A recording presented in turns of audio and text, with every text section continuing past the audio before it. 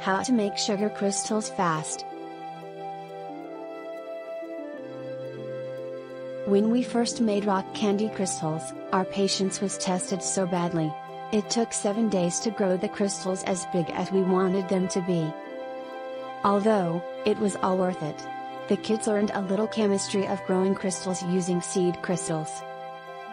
This is a great way to teach them about saturated solutions, solvents, solutes, and precipitates.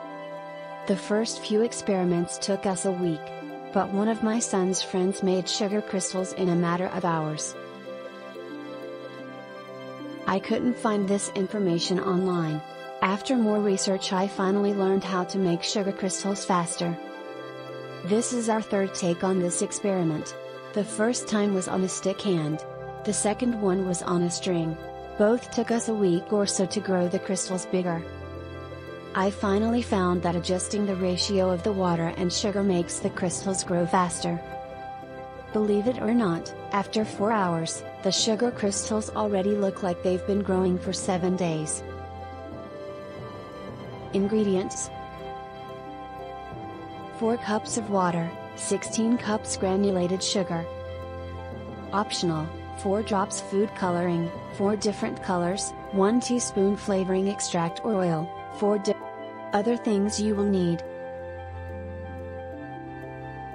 8 wooden skewers, 8 clothespins, 8 tall narrow glass or jar, candy thermometer. Instructions. Step 1: Prepare everything you need by starting with the jars and seed. Wash the jars and rinse with hot water. Cut 8 skewers slightly taller than the height of the jars.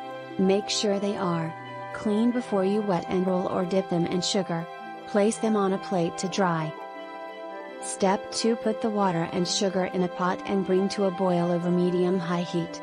Stir occasionally to ensure sugar is not crystallizing on the sides of the pot or that you don't burn the sugar.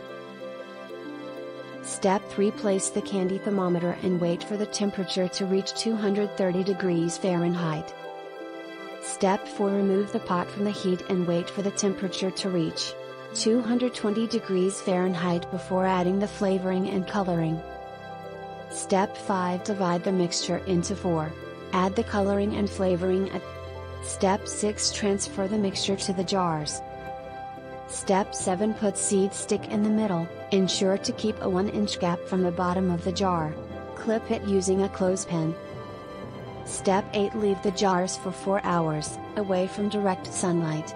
Don't let them sit longer or else the crystals might start growing at the sides and bottom of the jar. Step 9: After 4 hours, remove the sticks and let the crystals dry.